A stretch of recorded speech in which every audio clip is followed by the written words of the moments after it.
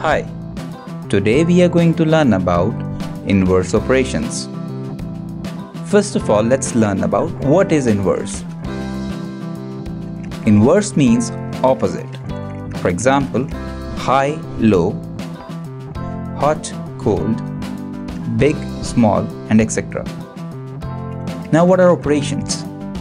Operations in maths are addition, subtraction, multiplication, and division.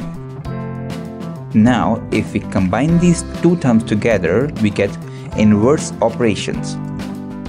Inverse operations are operations that are opposite or undo each other.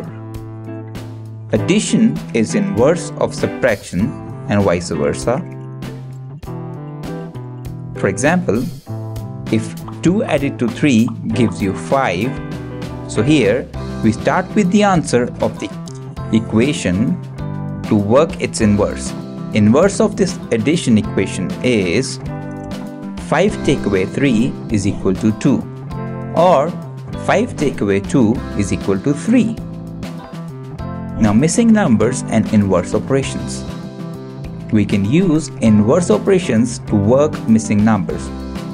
For example, something take away 5 is equal to 3. So we can inverse the operation to make it 3 added to 5 gives you that something. So the missing number here is 8.